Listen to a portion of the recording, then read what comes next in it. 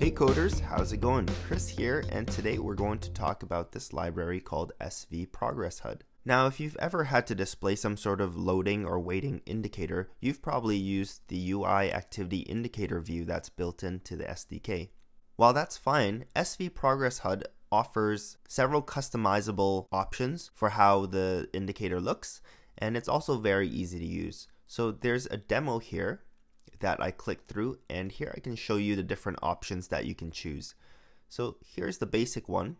You can show it with a status message, you can show it with a progress, you can show status like that, you can show success with a status, error with a status, and you can also choose light or dark styles, so that's the dark style, and then you can also choose the native style. So this looks like the UIActivityIndicatorView. Also, you can choose some sort of backgrounds. So let's say I want black and I want this flat version. You can show it with a dimmed screen like that. Unfortunately, with the dimmed screen, I can't click this dismiss button anymore, so I'm going to have to reload it.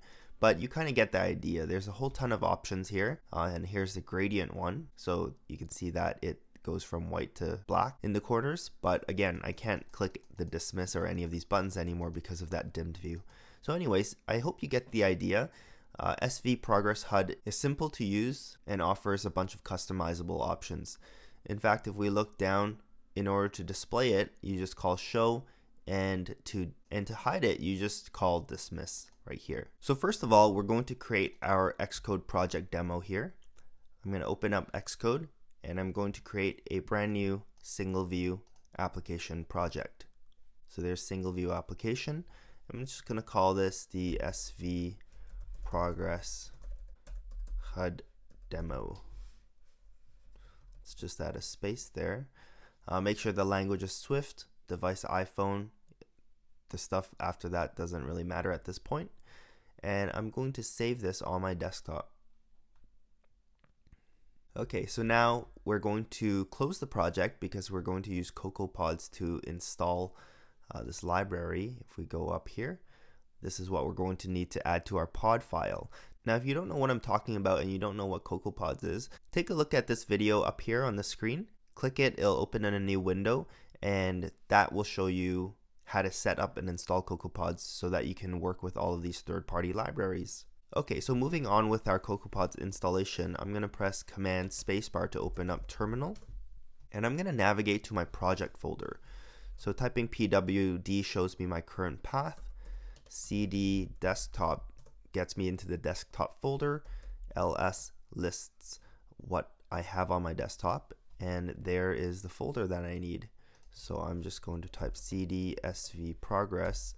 I'm going to hit tab, and it's going to complete that folder name for me. And notice that because there's a space in my folder name, this slash is used to escape that space.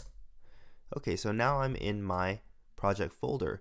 All I have to do is write pod init, and inside my project folder, it's going to create a pod file. Now I'm going to open that in my text editor, Sublime Text. You can use any text editor you want. And then let's look at the installation instructions here.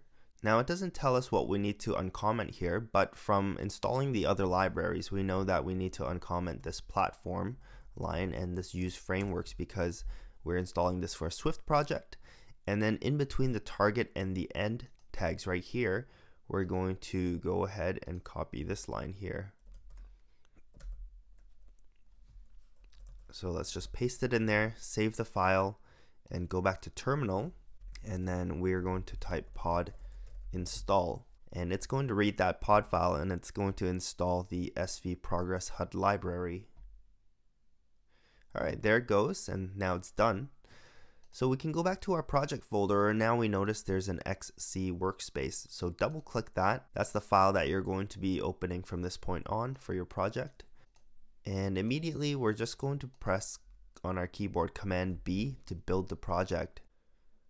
And that's going to compile the SVProgressHUD library. So now in the view controller, we can begin to use it. We can go import SVProgressHUD like that. If we go back to the page, the usage page, you scroll down a little bit. Let's take a look at some of the methods really quickly. So you can call show, and these are all class methods. Notice that. So we wouldn't need to create an SVProgressHUD object. We just need to call SVProgressHUD.show because it's a class method. You can also show with status and pass in a string. Right? We've seen that right here in this show with status, right? There's the doing stuff. And there's also a progress and progress status. So I guess here you can pass in a percentage of the progress that your task is done. And you can dismiss the HUD with this dismiss, or you can dismiss it with a certain delay after a number of seconds. Let's see, there's a whole bunch of other stuff. I'll leave it to you to explore, but what we're going to try to do in our project is just do this basic show and hide. So here it's really as simple as SVProgressHUD.show, like that. And if we wanted to show with a message, we would say show, well, see here, the show error with status. There's a bunch of other ones, show progress, show success, show with status. We can even pass in here and just say it's working. And we can run that. Okay, so I'm not seeing anything on the view here, and we should be expecting to see the progress indicator. Now sometimes when you're putting things into view did load and it's not showing up as you expected, it might be because even though the view has loaded, it hasn't appeared yet, and this ProgressHUD.show method is putting something into the view. So if the view is not visible yet, like it has loaded but it hasn't appeared on the view yet, it might not be able to show the progress indicator. So sometimes what I try is I override another method called viewDidAppear, and when this method gets called, it means the view has actually been shown and presented to the user. So viewDidLoad happens first, the view has loaded, and then it gets presented and shown to the user, and then viewDidAppear happens. So I'm just going to copy this line and move it into the viewDidAppear method instead, and we're going to run it again. Alright, and that seems to have been the trick. So there's the progress indicator with our status message. I'm not going to go through all of the other options that it has because there's a whole bunch of things you can customize, as we've seen in this demo right here. So you can customize, progress, status, error, success. You can customize the, the background gradient and stuff like that. So there's usage instructions below here. All I wanted to do was introduce you to this library. One thing I will point out, however, is this notation right here. So what it recommends you to do is show it and then use dispatch async to create a new thread to do your time-consuming task.